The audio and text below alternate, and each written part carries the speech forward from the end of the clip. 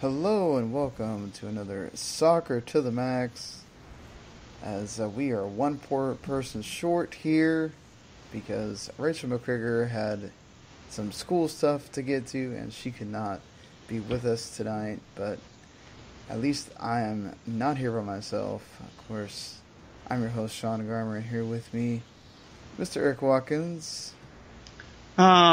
Longing for the days of graduate school and a better appreciation of March Madness.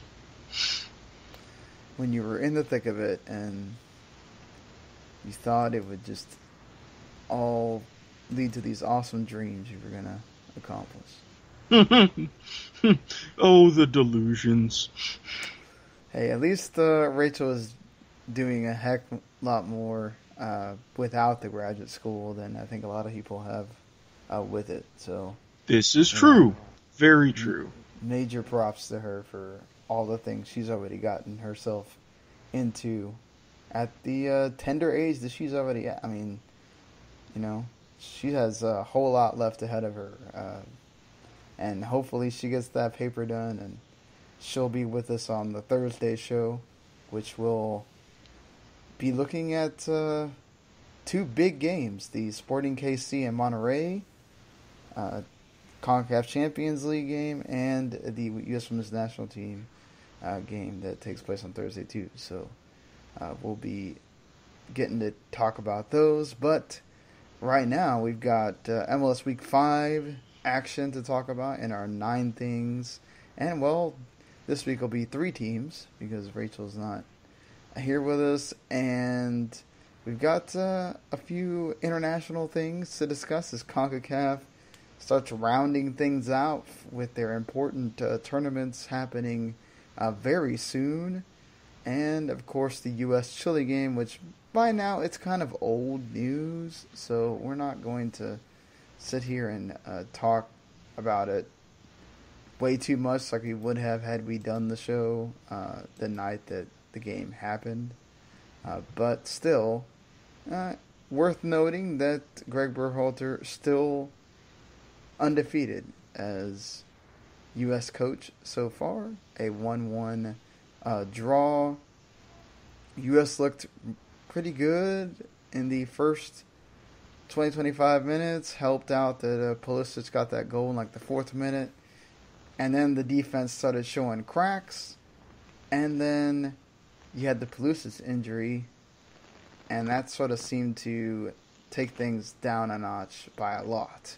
Like, you could see the difference in the team when Pulisic was not there all of a sudden.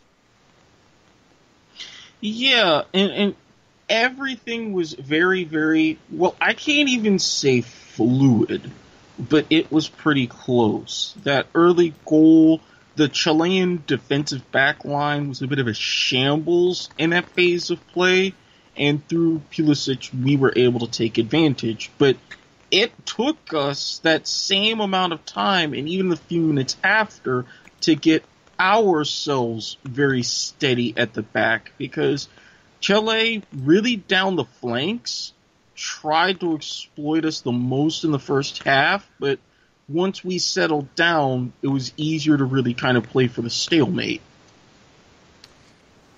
Yeah, certainly, and I think they were lucky that Chile didn't score another goal on them the way that the defense was. I mean, especially, I just think it's the reason you're bringing in like a B team sort of, sans Pulisic and Bradley. I mean, you couldn't play with your other main two because McKinney got hurt in the previous game. Tyler Adams, they were kind of taking him off as a precaution. He played really well for Leipzig on the weekend again, so he's doing his thing in Germany still. But yeah, it just looked like, especially with Gonzalez and Miazga, they had issues. Gonzalez is, I think, still trying to. He's doing okay in Mexico, but he's not been himself. And José Zardes had that one chance that just didn't work for him, and he's still doing his thing. But yeah, it didn't feel like the defense was up to snuff. Bradley was okay, but he was also giving away passes a lot. And there was just not a lot of, like you said, that fluidity that was there was gone pretty quick. So. Yeah, and there was normally with these matches, even though you have like this B-side together, you still see at least somewhat pattern of attack. You have like that different overall strategy. And I understand maybe they were trying to go for a more tiki-taka approach, but I didn't sense it. It was just like trying to go for individual matchups rather than going for particular passes. And that didn't work. Yeah, I think what did help is in the second half, Berhalter made a defensive switch. He put Will Trapp in there to kind of clog up the middle a bit more. He gave them a bit more play towards the end. That's also where Zardo's got that one chance and everything else. I think just you had Chile getting wide on them, and the goal that happened was just a total like defensive breakdown, just a bunch of rebounds, and then eventually it goes in. That really shouldn't have happened had the defense just been more up to snuff. But, you know, again, when Michael Bradley was probably your best player, once Pulisic went down, and he was giving away passes still, I think this shows you the kind of game that this team was not. Just the entire team was not having a good day at all. But I will say, I think it's good on them to be scrappy, right, and still come away with a draw against I wouldn't say totally A team Chile, but you had some of the stars out there like Arturo Vidal, and Yeah, there were some really signs of talent, especially with Chile trying to rebuild and do things themselves, suffering like similar fate going back to 2018, like the last World Cup. So I get it, and maybe that scrappiness will help us as we go into not just the Gold Cup, but qualifying for this cycle. Because now instead of relying on, top talent and names and this and that, you're getting a little bit of that MLS and other European style kind of grittiness to them. Yeah, I think, again, we got to look at it like there was no John Brooks, who was terrific in the last game. Will Trapp didn't play until that second half. Pulisic went out, which, again, changed the entire game for them because he was their player that made a huge difference. I don't think anybody would have done that chip over the keeper that he did that was on the pitch for the U.S. that day. And, no Tyler Adams, no Weston McKennie. Areola wasn't playing very well. I think overall just the B team went out there. The B team managed to still hang on, and I think that's something to commend them for. But I think when this is the caliber of team you're going to play. Ecuador, I think, is nowhere near the Ecuadors of the past. So Ecuador, to me, is more like a really good CONCACAF team right now. Whereas I think Chile's, when you get into the CONMEBOL teams, and even with Chile missing some players, that was still a pretty good Chile team. And those signs show that they still need to make that step up still. And we'll see. Yeah, we have I can't say a long way to go, but it's still a significant ways to go, and I don't know. Time will only tell now that we're also getting into the CONCACAF Nations League, how much that's really going to help us, but at least we know now where we stand. Right. There's signs of progress, but we know how really big the gap was at one point. Yeah, certainly, and we'll certainly see if that helps or not. You also got the Gold Cup coming up as well. And we're going to talk about both those things right now because both of the fields for those two cups, leagues, whatever you want to call them, are set. The draw for the Gold Cup is not done yet, but the field is set. The one for the Nations League is done, and we know who's going to be in the League A, which is the league that the U.S., Mexico, the big clubs are in. So here's how things broke down after the draw here for the U.S. They are going to play Canada and Cuba. Somehow they always get stuck with Cuba at some point. I wonder how many players are going to be missing by the time it's time for Cuba to play the U.S. Canada and Cuba are going to play their set with each other first. So that means the U.S. will still be playing some friendlies. And then I think the U.S. will start playing some of the teams, or one of the two teams after that. It's September, October, and November is when this is going to start.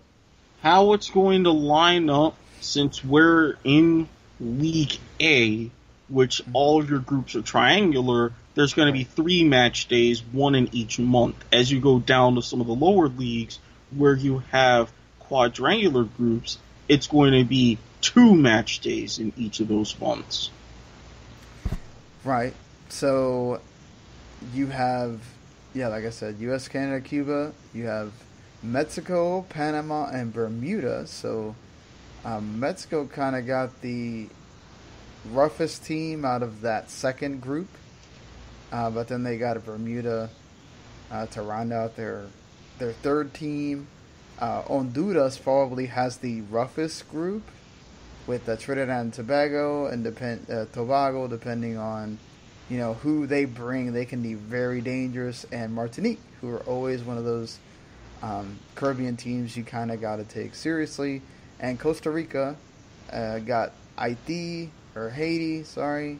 and Curacao, which Haiti is always, again, one of those anomaly teams of like who they bring. Sometimes they can be absolutely bad, and sometimes they can be pretty surprising.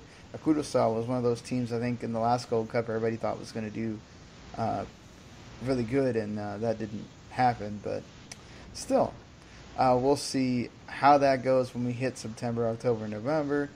But looks like so far the U.S. gets that. They get the, I guess, sort of rivalry with their neighbors to the north in Canada. But for the men, this has not been a rivalry. This has been the U.S. dominating. The women, it's a bit more of a rivalry. But still, kind of interesting where this goes.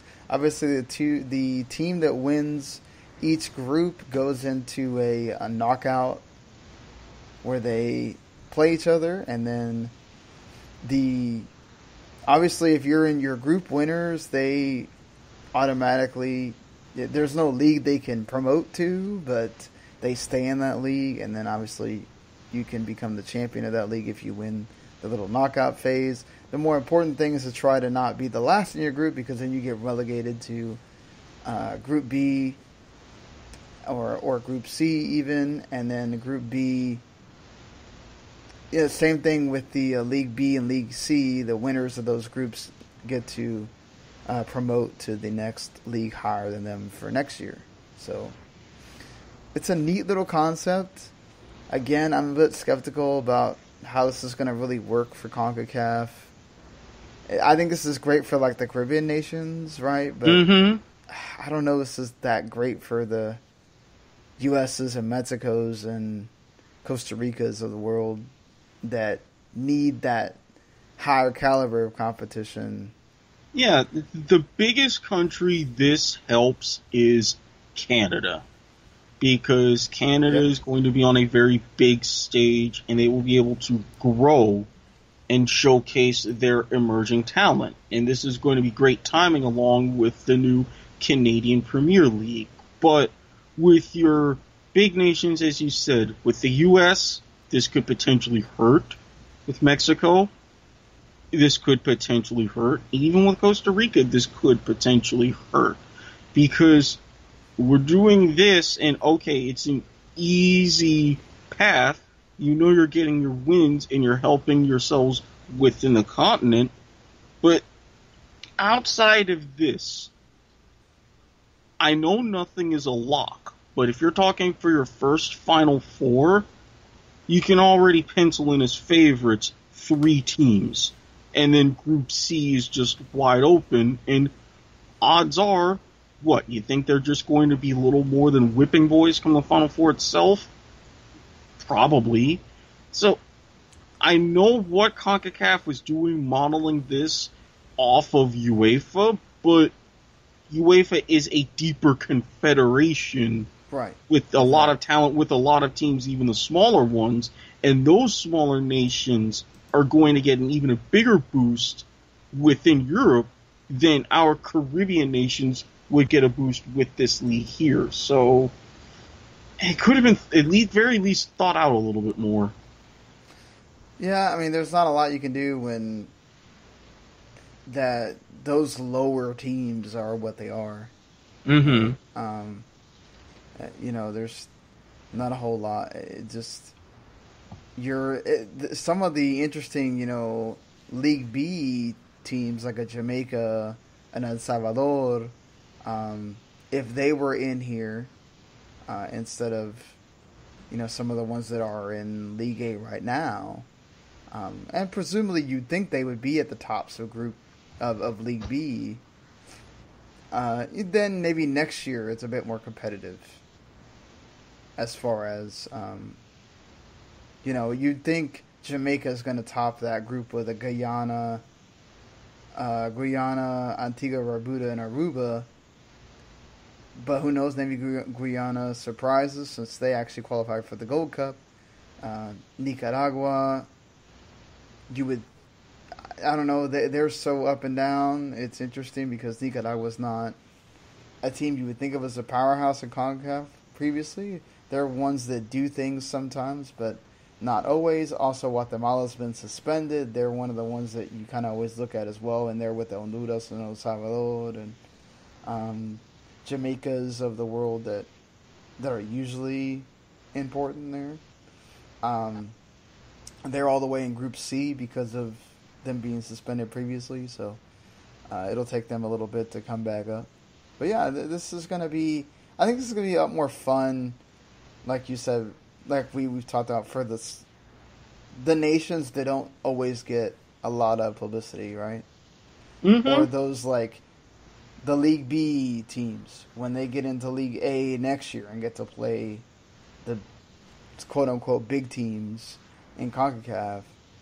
I think that's going to be a lot more interesting. I think this year is what you're looking ahead to more is the Gold Cup because it's the first year that it's 16 teams and not 12. And it's also going to be hosted in 3 different countries. So you have the U.S. hosting most of the games. Costa Rica is going to be doing a doubleheader for group games in Group B.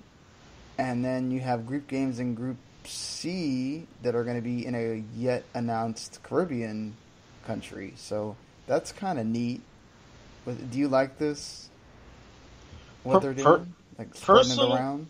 Personally, I do. Because if you're going to make it like a big kind of barnstorming tour, as they have a whole bunch of matches played throughout sites in the U.S., like they do, give it to some of these countries. I like Costa Rica, who have more than proven their worth. Give them a couple matches. You've had it in Mexico before. Maybe Canada, or even if you want to give a little bit of a boost, maybe, I know it wouldn't be for this year, but for the next tournament, maybe places like Puerto Rico, or places like that. Give these smaller teams, or smaller nations, a chance to host some of the higher profile matches because a few of them deserve it. It could be helpful. And this could also bring that showcase to what you're trying to do throughout the Caribbean. Yeah, I think what I'd like to see is eventually have one Gold Cup that doesn't have anything in the United States. I know that that's going to be really hard for CONCACAF and for the U.S. to do itself at some point. To not have that want to, we got to have it in the U.S. because they have the best stadiums and whatever. I mean, Mexico has enough stadiums to be able to host the whole Gold Cup by themselves, and I think you should give them that opportunity. I think Canada obviously has enough stadiums to be able to do it as well. I feel like they have the ability to do it. Now, I think at some point you would have to use one of those three along with a Costa Rica or an Honduras or one of the Caribbean countries, but more than what they're doing, not just a double header. Maybe you have an entire group is played in the Caribbean, or an entire group is played in Costa Rica or Honduras or whatever. I know that puts, and that's why I don't really necessarily want that, because that puts that group at a disadvantage, right? From the, because some of those fields in some of those countries are awful. Well, what CONCACAF could do if they really want to make an investment, they can kind of borrow a tactic from the World Baseball Classic. Now, what the World Baseball Classic does is they have their different stages. First round hosted different countries throughout the world. Then the second round, a couple of different countries, and they have, and even the United States, and then the finals in the United States.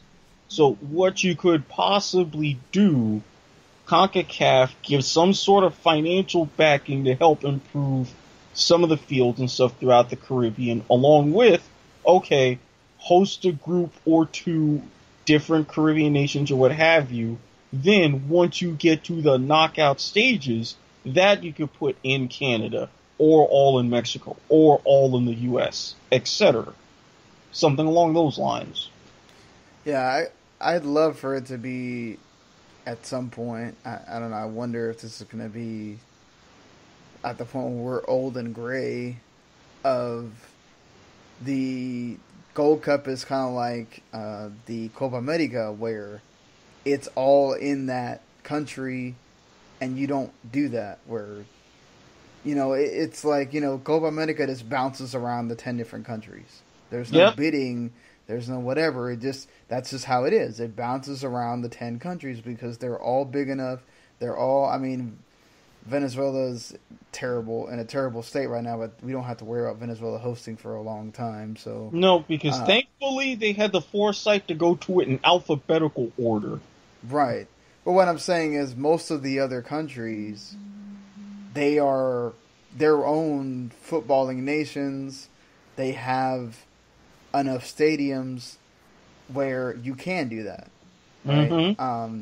Granted, they're not all, usually the national stadium is great in Bolivia, but then you go to other places of Bolivia, it's not necessarily to that standard, but still, it's nothing like, say, going to, let's have Bermuda and Martinique host the Gold Cup.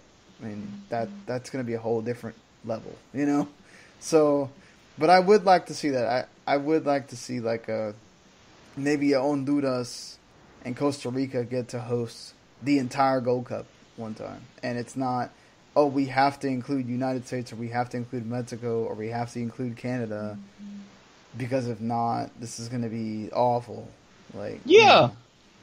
And that would make a lot of sense. Yes, the U.S. could host it by itself. Yes, Canada can. Yes, Mexico can. But get together with your Central American and Caribbean nations who are neighbors and say, all right, which two or which three, who can you get together? We'll help you out with a little bit of the infrastructure, but what can you do and what can you know, so that way you could combine and host this tournament in a joint bid. I would love for that to happen. But it depends on, are the people at the top willing to put their money where their mouth is? Because without that, it's a non-starter. Yeah, exactly. CONCACAF's got to help out. We'll see. Maybe this thing with having Costa Rica host a doubleheader and the Caribbean nation host a doubleheader works out, and then the next one they can keep progressing and progressing until we do have that happen. But I guess you gotta accept these baby steps for now and hope it all goes well. Yeah, at least they're starting somewhere, which is always positive.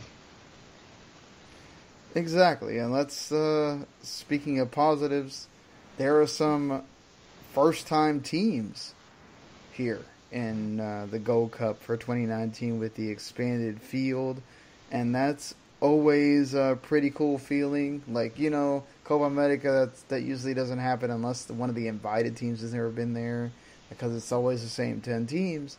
It's been all, that's one of the cool things about the Euros expanding is seeing some of these teams that never made it before, like in Iceland, and they progress as far as they did.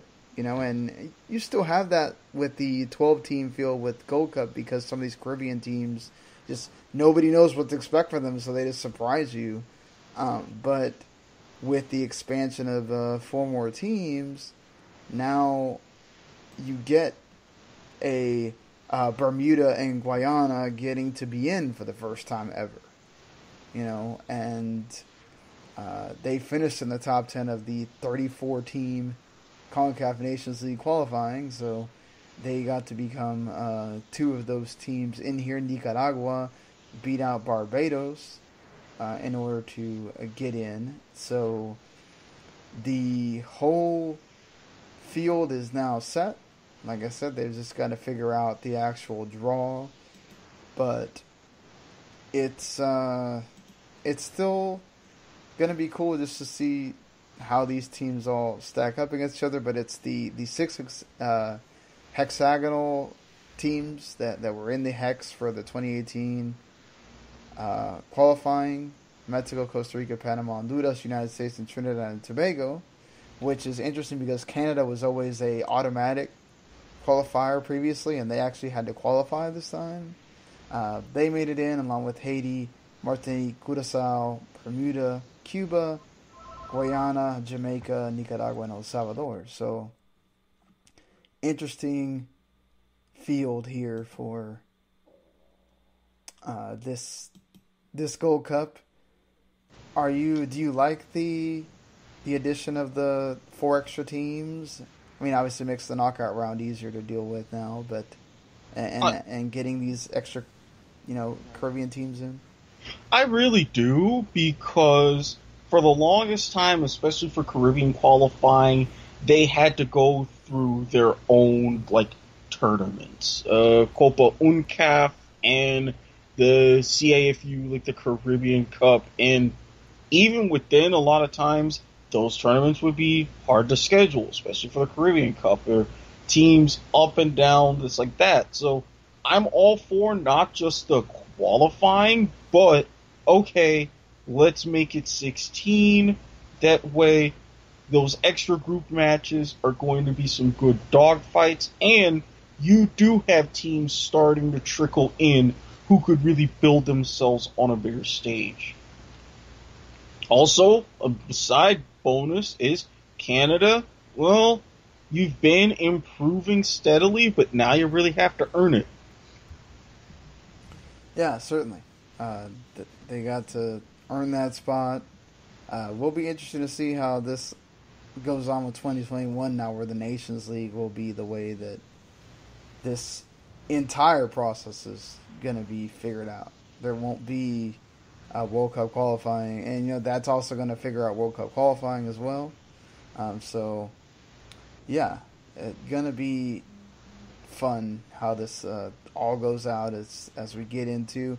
Obviously, the important thing is for the U.S., you win. You don't have to do the playoff for the who gets in the Confederations Cup, if that's still going to be a thing, because there's still Gianni Infantino is still trying to scrap that in favor of a 24-team Club World Cup. Still stupid, but that's just And me. now he's gotten teams to buy into that.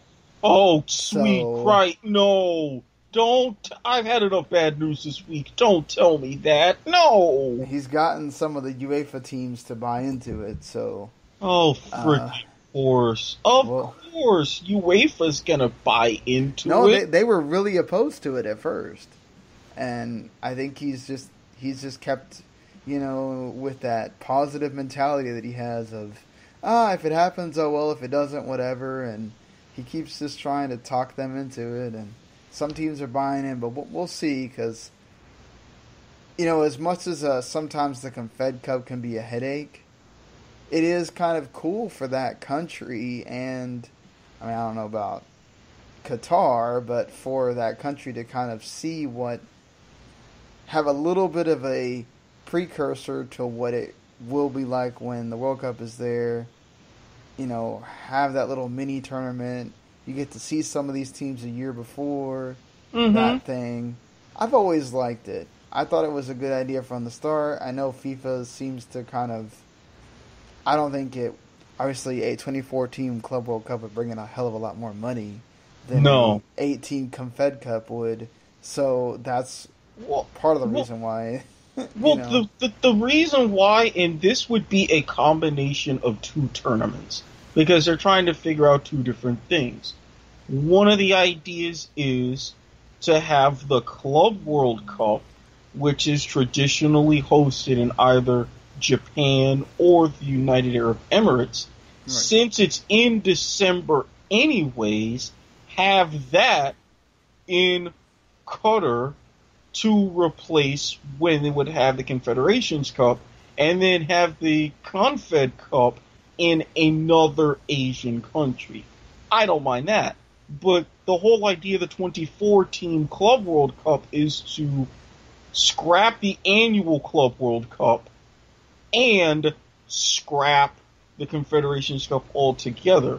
And I think logistically, a 24-team Club World Cup, to do it right, how you would have qualifying and everything through those tournaments, it wouldn't not only not be fair. Yeah, and it's not like those countries' Champions Leagues or Copa Libertadores is going to go away. So now they're playing even more games. Mm-hmm. And that's why the Club World Cup is set the way it is. So for your UEFA Champions League and Copa Libertadores winners, you only have to play 2 matches. And then for your other nations, you get 3, maybe 4, and I would rather tweak that than completely overhaul it and get rid of it. I would like to see it played other parts of the world who could handle it, because even if you're sticking with Asia, you easily can, but no. Yeah, it's just, that's a whole different can of worms, and I don't know. I mean, I think at some point I could see it happening, because money talks, and they have all these freaking preseason tournaments now that mean nothing, but again, it's all about money. Mm-hmm. I could see Infantino eventually convincing enough teams that it would just be like, whatever, let's do it. But yeah, I don't know.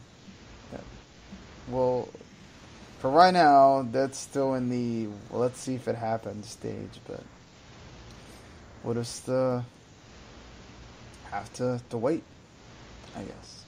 Yeah, if it comes down to it, I have ideas about, okay, since you're doing this anyway, here's how people would tolerate it, but we'll cross that bridge when we get there. And finally, before we get to the MLS stuff, Fox, probably should have mentioned this on the last show, but Fox named their broadcast crew for the Women's World Cup happening really soon here in June. A lot of mixed thoughts on this. I don't know why there is any hate at all for JP Dellacamera, because he's great. I know people wanted John Strong, and that's fine. He's stuck on MLS duty, and JP is a very, very experienced broadcaster.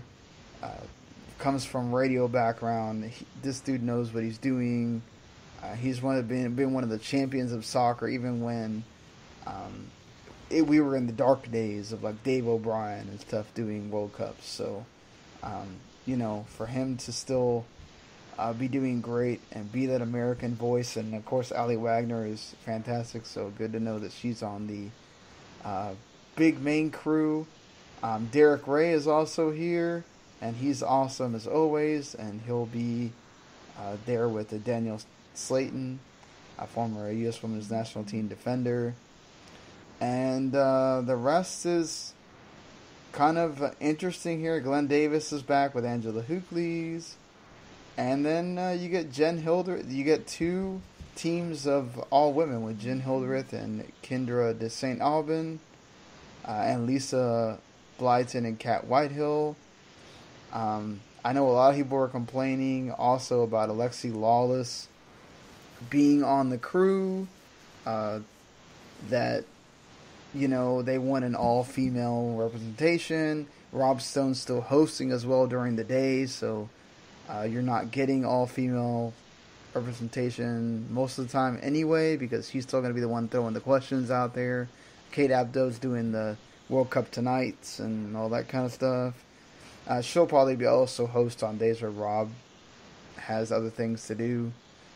Remember, Gold Cup is also going on at the same time, so that's also something that John Strong is probably stuck doing, is they probably want him on Gold Cup so that you don't have like the total B team doing Gold Cup stuff, I think, you get, I should mention Heather O'Reilly, Christy Pierce-Rampone, Ariana Hinks, Kelly Smith, who's awesome. I always enjoy her on these. Just, I don't know, what do you think about, I don't really have any problems with everybody that got chosen. I feel like everybody that got chosen has earned their spot. What do you think? What Fox did to me was great. You have a lot of the big name familiar faces that we're used to seeing with Fox men's and women's coverage, but they're getting that same feeling how they approach the men's game, getting a lot of champion like players, very experienced veterans who most of John Q public doesn't really know, but they get to see and can get to know them off the pitch and behind the mic in front of the camera. I think that's fantastic. You're still going to get that level of depth and knowledge, very capable, so it's like, what's really wrong? I think for a venture like this for Fox, it was a fantastic move and a great crew assembled. Yeah, I'm glad that they got an Australian player on here with Kate Gill, because you'd expect Australia is going to do well in this World Cup. Ariana Hinks is back again, like I mentioned. They got a second English person with Iniola Aluko as well, So it's not just all U.S. Women's National Team and a few people. I mean, it seems that they went after... a lot of these are known people that we saw at the 2015 World Cup coverage. So it's not completely new. You're switching out some U.S. Women's National Team players for more, recently retired blood instead of, way more previously retired blood. I think this is fine. I think we'll see on the broadcast teams how they do, but I think the people that are crying out for, oh my God, we had to have all women all the time. This is the Women's World Cup. No men allowed. I think that's really, really stupid. I think that's also a vocal minority. I don't think that's everybody. I get it that not everybody likes Alexi Lawless, right? I'm the first one to go that I don't think he's great at what he does. He's obviously there to stir the pot. Mm-hmm. But I also don't think that that's his only thing, right? He's not it's not like when you have some of these like non-players that get to be in booths and that's all they do. Alexi was for his time was a pretty good defender. He got to go, play across Europe, which at a time when you weren't seeing that happen much. And, he was an MLS GM. Yes, he didn't last long as an MLS GM. But still, like, the dude is opinionated. He has a good voice. He knows what he's doing. And, I think when he gives analysis, he does it pretty well. So, I think you need to blame the system more in Fox and not less. I mean, he was much better at ESPN because ESPN kind of reined him in, right, and had him more focused. But we have to remember Fox is really big into the Raw USA. I don't expect anything different here. They're going to have Alexi Lalas on because he's the huge champion for that, along with Rob Stone. And also, I think, they're going to want that sort of American voice leading the coverage. Kate Abdo's got the accent, so that's just the way Fox goes. I think you got to remember that in some stages that's the way Fox is. We can complain about that all day long, but yeah. Well, we'll see when they announce Gold Cup coverage. I am kind of upset no Fria, no Fiore, but I imagine that he's on Gold Cup duty. So. Yeah, they're saving him for Gold Cup, and he'll bring a lot more of that energy, especially since you're getting a lot of those Central American teams, which would be great. But keep in mind this, when everybody talks about Fox, the reason Fox and ESPN are completely different, you said it yourself. ESPN, they rein their people in. It is much more that corporate feel of sports, and a lot of times it can be a little bit of an echo chamber. Whereas with Fox, if you're good, or if you have opinions that they can work with and everything, they will run with it. So they're going to have people who are going to be that opinionated. And it's going to make, for a lot of times, much better coverage, even than ESPN. I don't know about that. I would say it makes much more biased coverage towards the U.S. because I think the ESPN coverage is a lot more fair. Well, for this particular instance, yes, because the Fox is trying to cater to a U.S. audience because their international presence is nowhere near what ESPN's international presence is. They built it that way. Whereas with Fox, okay, you have it here, some places in South America, Australia, but outside of that, ESPN is top dog. Right. And that's true as well. Just, just remember, this is what they're aiming at, and we'll just have to see it when we get there. I think it'll be fine, though. I think people are just overstating it for a while, but we'll get more into that when the summer rolls around, and once they release the Gold Cup coverage as well. Of course, I'll probably be watching a lot more Univision for that, but we'll see. We'll see what happens there. Let's get on to MLS here, as we got to round out the show. A lot more international stuff than I thought we were going to have had we done this show not today, but hey, that's how the cookie crumbles sometimes. And like I said, we got more stuff to discuss on Thursday. So our MLS 9 things and 3 teams. First thing, though, Alejandro Pozuelo, welcome to MLS, sir. What a debut for this guy. A Panenka goal in the run of play. My God, that goal, that second goal for him was absolutely amazing. Like it will be one of the goals of the year. I can't imagine a lot out there is going to top that. I don't know how you can, because that's something you really only see on penalties. Seeing that, it's like, physically, how could he get himself in position? Yeah, I mean, just no words. I mean, obviously, Javinko did a hell of a lot for Toronto, but what a grab so far for the folks in the Toronto front office to bring in Pozuelo. His first game is this, and he was just all over the pitch, just making things happen, playing well with Jonathan Osorio. As you mentioned here, he put in a nice ball for Josie Altidore to score on the one assist that he got. And yeah. You kind of think Toronto's back now, right? I mean, and this is what I was saying. I mean, yes, NYCFC has been at times a bit shaky, but this one was a 4-0, and 4-0 is still 4-0 the way they did it. I really think with this, they've starting to get over the Giovinco loss, bringing in the right.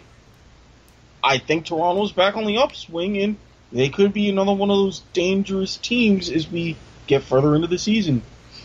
And actually, considering, I mean, Toronto's played 2 less games than some of the teams, but they're still the only team in the East that is actually truly undefeated. Like, they haven't drawn a game. They've got 3 wins out of 3, 9 points, and they're only a point behind DC and Columbus right now, and they're 2 games in hand so far. So, I think you definitely have to watch out for Toronto, and if Pozuelo winds up being this for most of the games this season, watch out.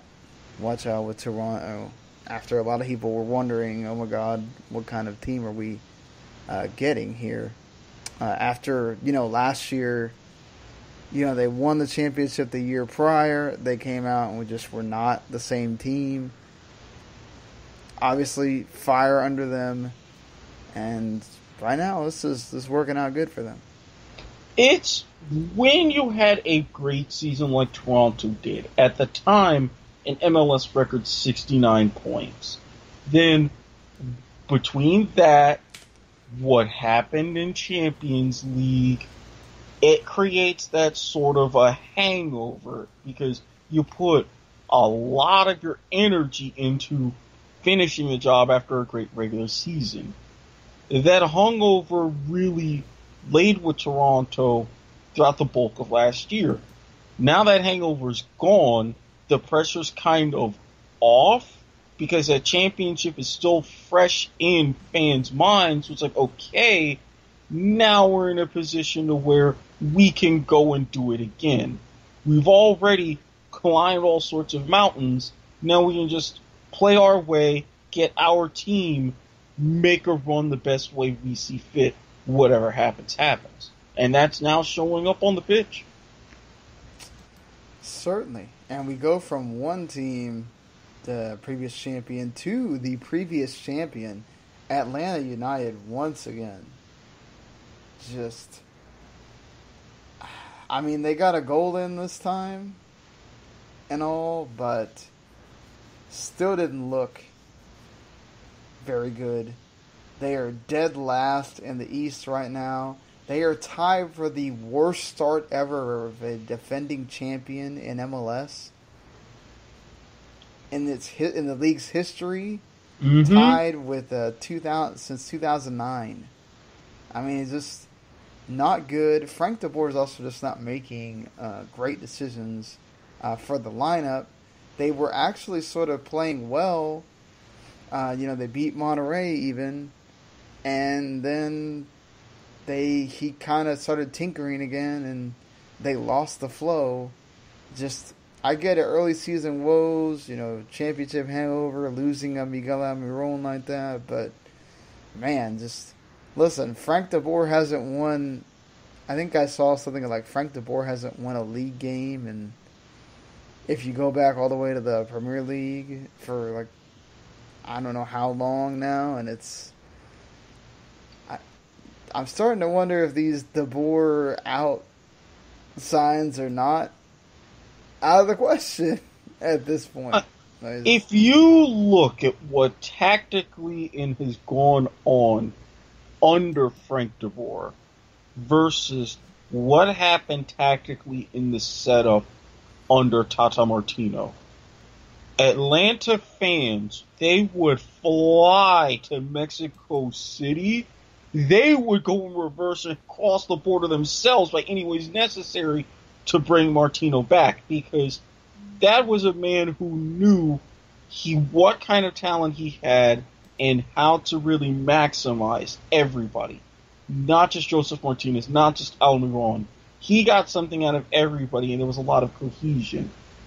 De Boer, it seems like to me he knows he has talent, but it's like a dartboard, throwing things up and seeing what works. And when you're winless now in 4 league matches, you can't do that with the dartboard.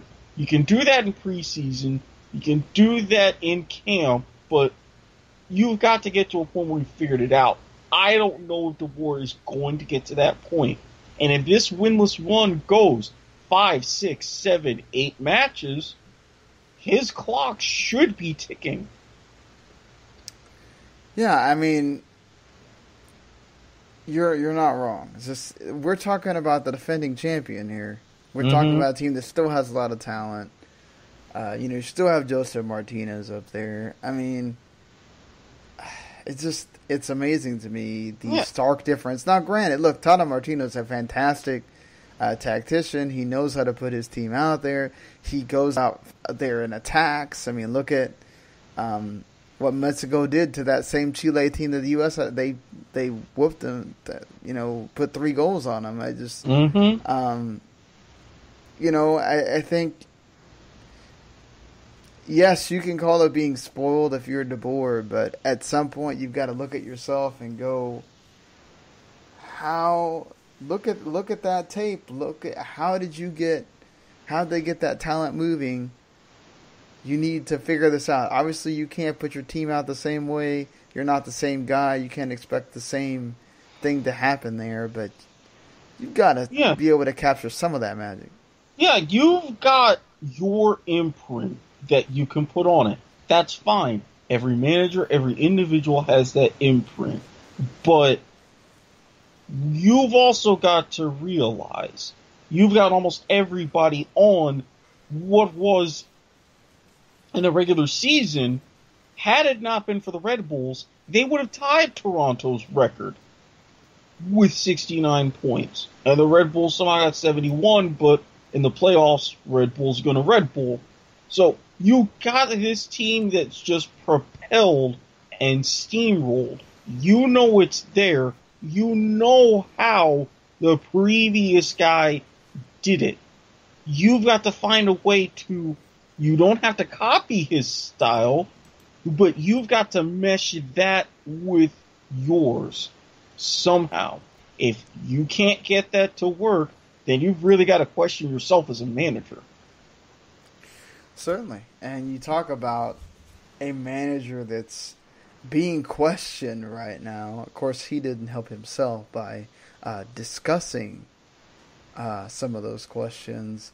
The other team at the bottom in the other conference, San Jose, the Earthquakes, are also winless on the season so far. And Matias Almeida, who comes with a winning track record as a player, as a coach with Chivas, he is obviously just doing...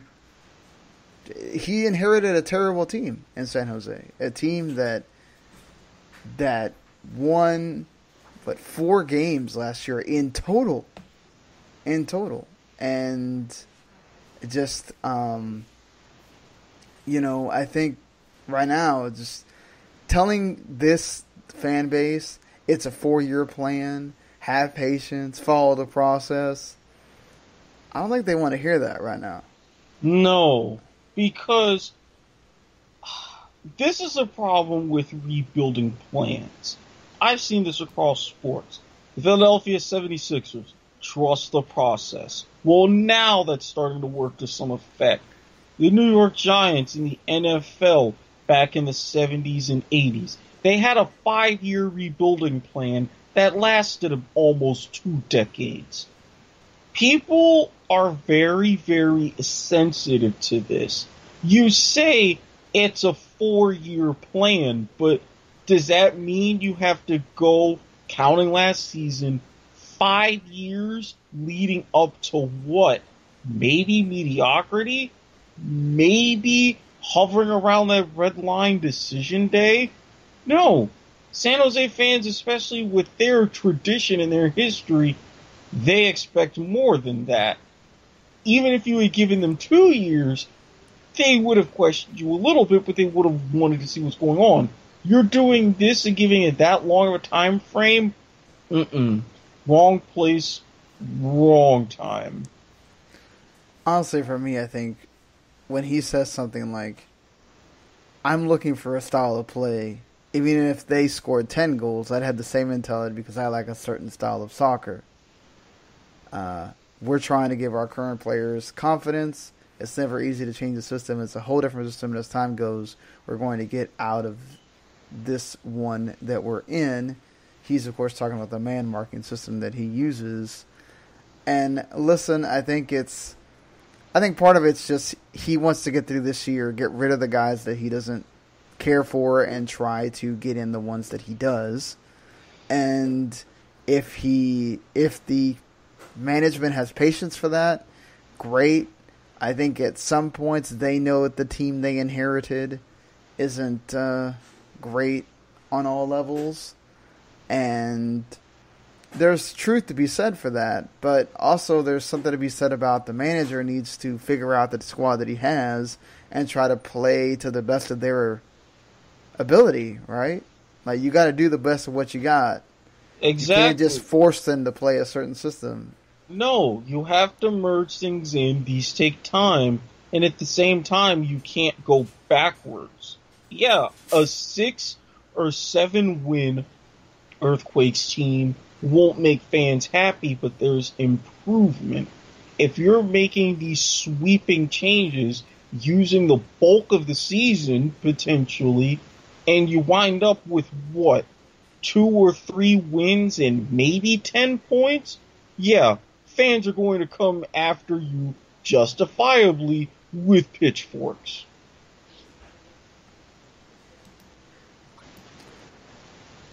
Yeah, I wonder if, it's just one of these where Almeida's kind of just trying to buy his time, and he's a proven winner. Like, look at where Chivas is at right now without him. Right? They're not doing well. San Jose is not doing well with him, but obviously the team you have at Chivas and the team you have at San Jose not even comparable at this point. Mm-hmm. But I think, he knows, even if, let's say, you adjust, right, to something that better fits this team for this season, just to try to get the best you can out of them, you still know what kind of caliber player they are, and you'll know at the end of the year whether you want to get rid of them or not. Right.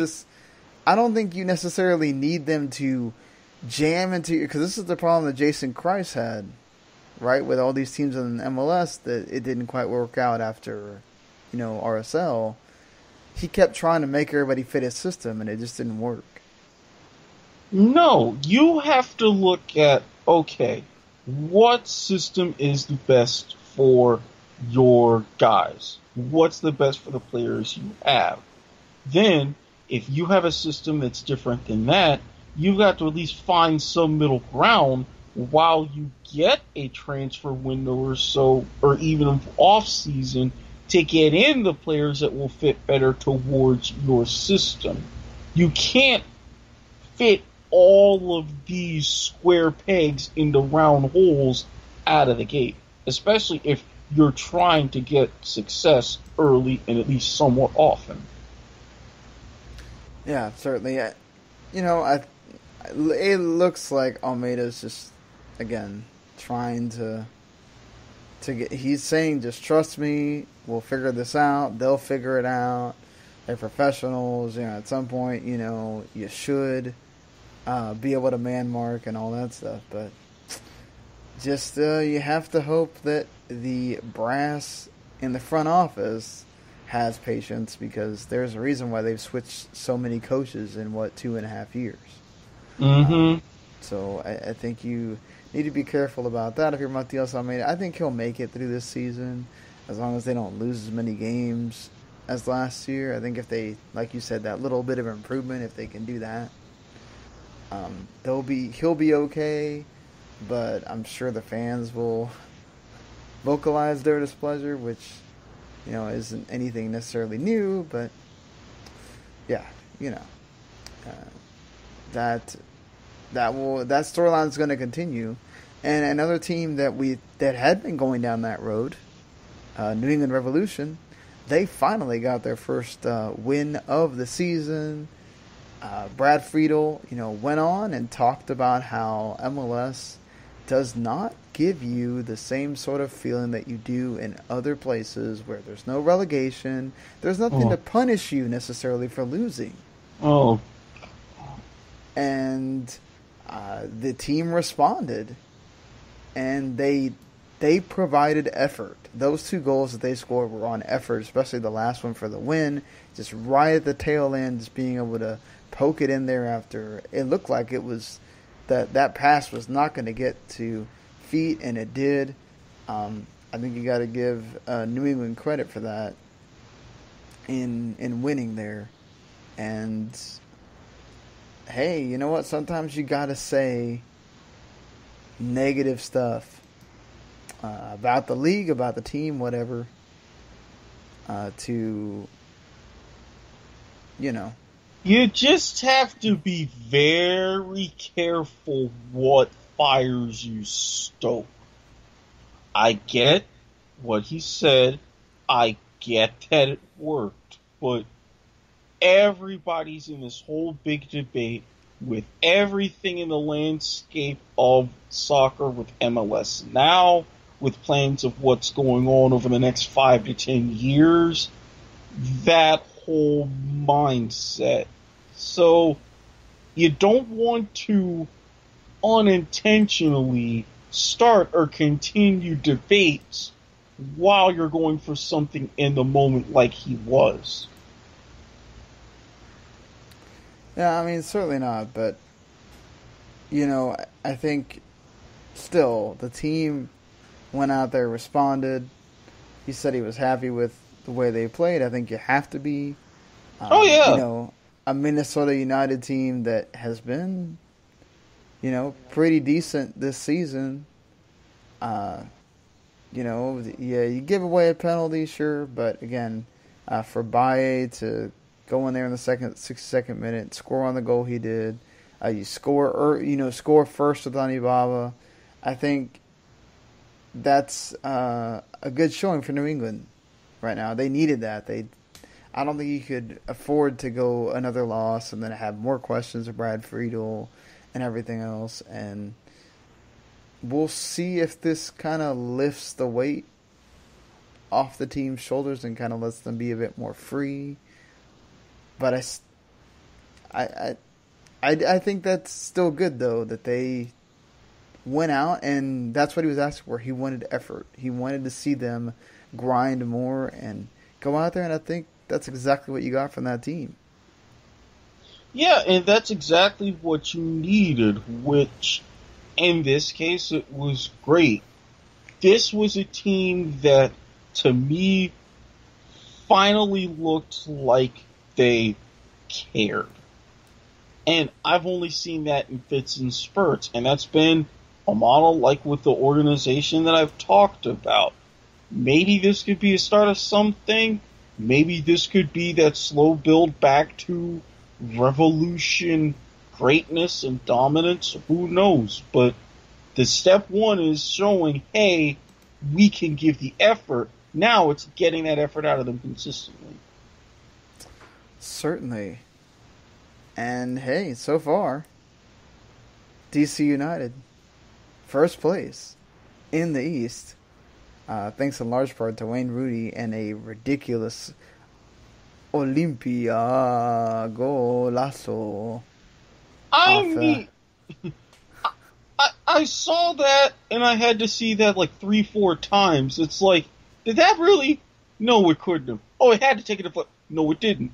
But it just, man, Wayne has still got it. This is the Wayne Rooney I was expecting to see.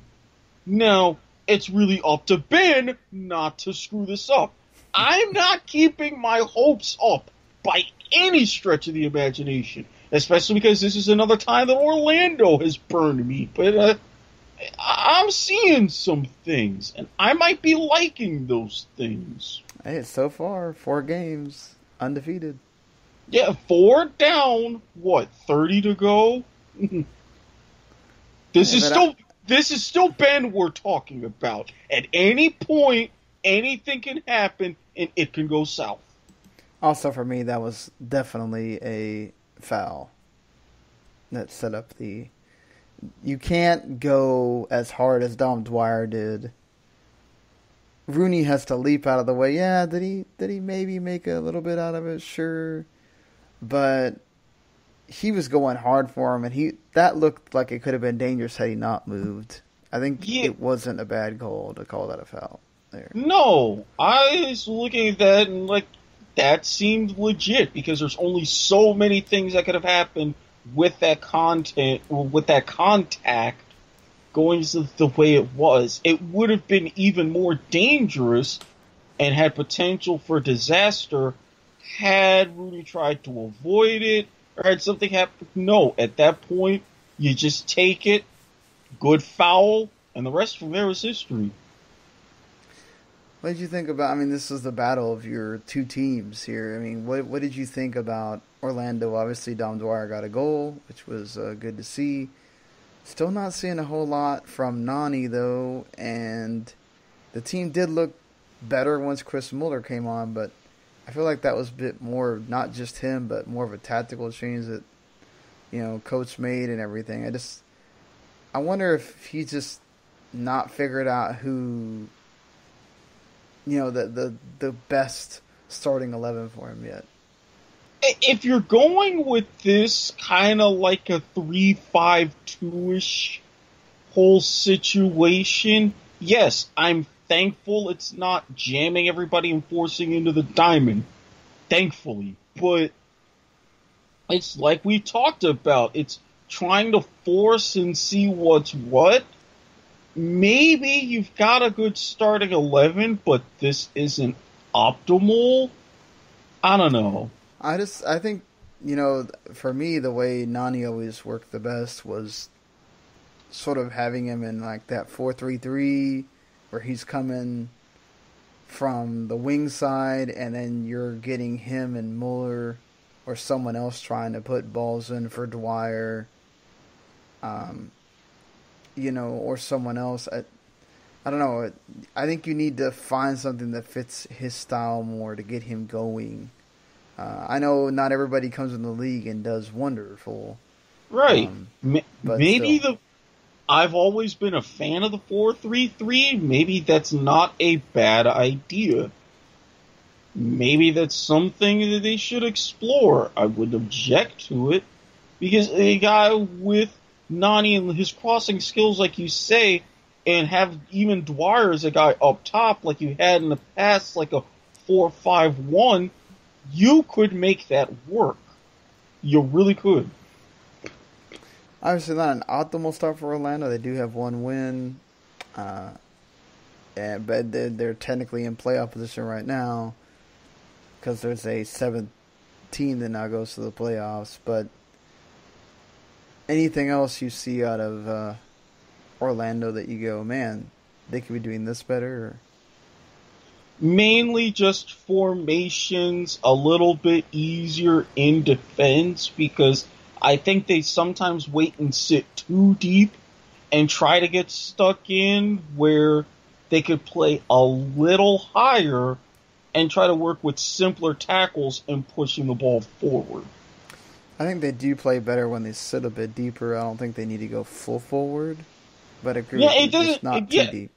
No, you don't have to go like very high pressing line, but it's just if you're going to sit that deep, that's great, but you've got to be very careful in how you mark and do this and that because you don't, even when you're sitting that deep, you're inviting yourself and absorbing pressure.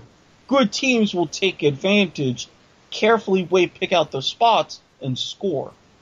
So they're close. I'm not going to say they're terrible. They're very close to getting it right on that part of the pitch. Just to sort of put a bunch of things in one here, Carlos Vela got that big hat trick on 3 out of the 5 goals on San Jose, and one of them was an absolute just beauty turn and shoot in the top corner. Oh, that was amazing. And then you had Sporting KC putting 7 goals on Montreal, who I think just quit after about the second one. Nemeth got a hat trick there as well. He's up to 4 goals on the season. Along with that, Memo Rodriguez from Houston also keeps adding to his goal tally with a fantastic pass in from Albert Elise. He now has 4 goals, and this is a young homegrown kid playing for Houston at 21. Zlatan gets 2 goals. He's up there on 4 goals so far. After having to sort of grind it out with Portland, who probably had one of their best showings on this season. To me, I think both those penalties were penalties for Zlatan. And albeit, yes, he's Zlatan, and he knows how to make a meal out of anything. But, sometimes the star gets the call, as you would say. And I don't know, who do you think looked the best out of these 4 teams? For me, I feel like LAFC is just the best team right now. This is going towards the Battle of LA. Right now, with the Galaxy, they've mainly been, as they should, running through Zlatan. But when you have a team that's knowing that they're in a tough stretch like Portland, they will do what it takes to try to grind out results. So you really have to put them to the sword. Zlatan did, the rest of the team didn't. And with Sporting, that was just insane. You said it yourself, Montreal, after a while, they were just like, we know we're not coming back. We're really kind of defeated. That was a very atypical Sporting performance. No Piatti either. That makes a difference for Montreal. Right. So with that one, you're like, okay, what if, ... But LAFC, it's like, if you were to pick one of the LA teams that really has a model of unfinished business, Carlos Vela and LAFC are really playing like it. They're putting together the more complete performances. Vela's like, yes, I am here. I play here too. Let me show what I still have. Who knows? Maybe they could be the team for years to come, but at the very least for right now, they're looking like we want to be title contenders. Yeah, I mean, team with the most points in MLS right now.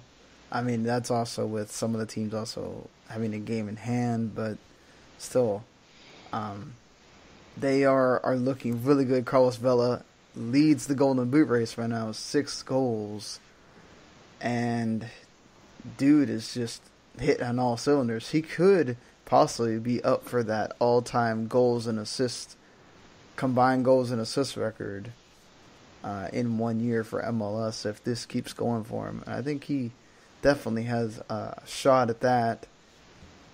But it's put 7 goals for Sporting KC on anybody. That's tremendous.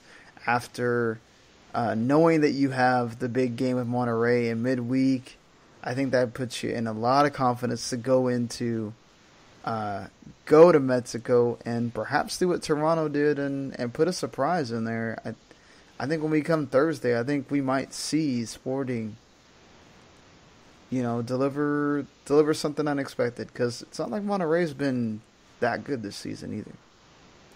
They've been kind of flaky, sitting, middle of the pack, trying to make a Liga push in Liga MX, and who knows, maybe this is that time where they get that boost, Sporting can pull off something, I'm giving them a puncher's chance. Yeah, and then going to Sporting on the back end, that helps them a lot.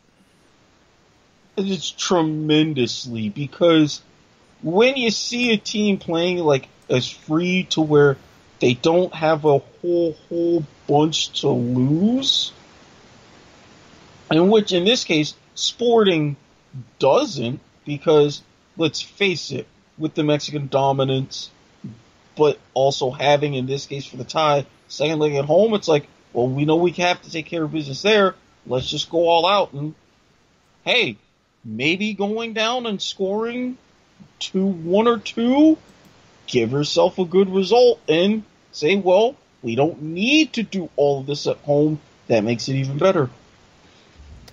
I would say watch out for Houston, though, with Rodriguez scoring the way he has, and you have the Albert Elise there, and just that team is playing really well right now.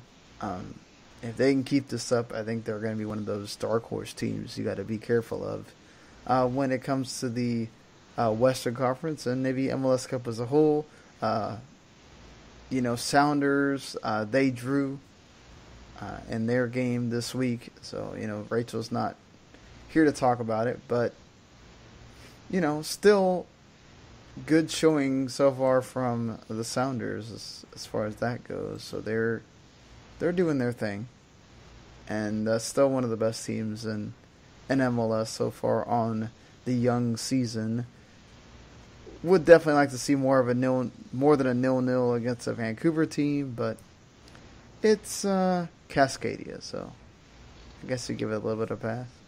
Yeah, those Cascadia results always intriguing, and the one thing I will say, it's early in the year. We all know anytime you have a Cascadia match come once you're getting into the summer with the weather, and while Seattle's hanging on now, Portland, once they go back home and play that tremendous home stretch, if they can be treading water and catch fire, anything could be up for grabs. Certainly. Just wrapping it up here. Philadelphia beat Cincinnati. Marco Fabian, David Accam combining for the goals. David Accam really has looked better since making that move to Philadelphia. Columbus still doing their thing. We talked about Atlanta's woes, but Jussie's Artis again on the score sheet. That dude can't stop for Columbus. He's doing fantastic there with Caleb Porter. The Red Bulls also have looked really bad. They got beaten by an own goal.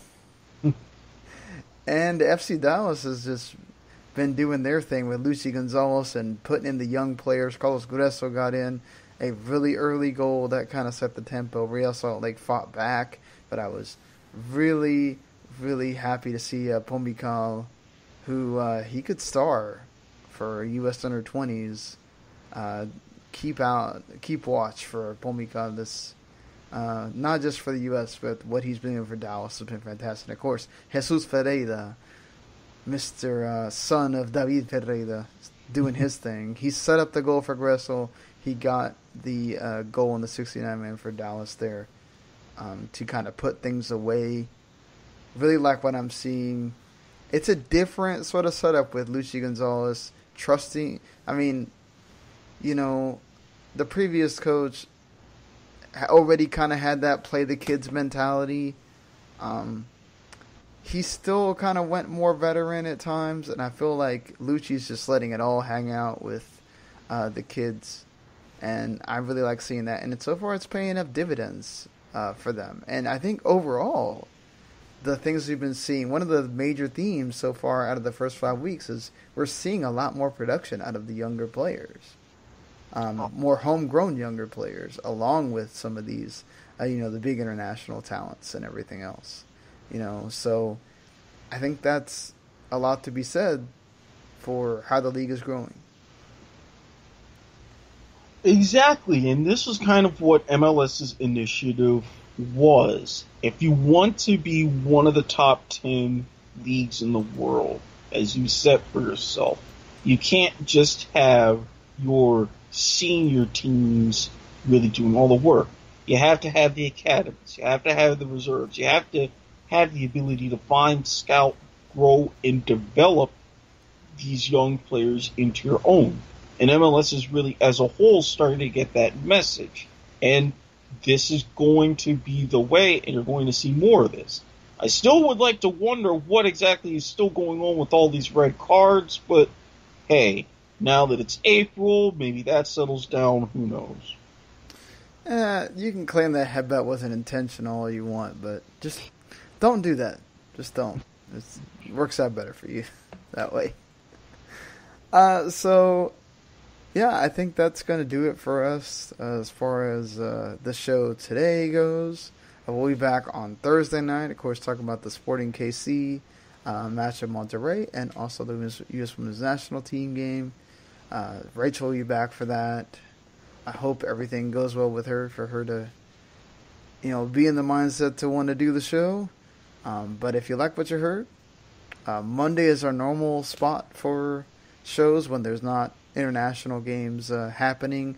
Although we might go to Tuesday next week because the final U.S. Women's National Team game, or I don't know. Actually, no, never mind. We're gonna stick to Mondays. We just won't do after the game review. We'll just do that for Monday night because the game is that Sunday, the 7th. So, but even then, if you like what you heard, we're available everywhere there are podcasts, pretty much. Spotify, iTunes, Stitcher. We're on YouTube as well. You can go subscribe to the WTM Network channel, and you get us there and get all the other podcasts that are part of that.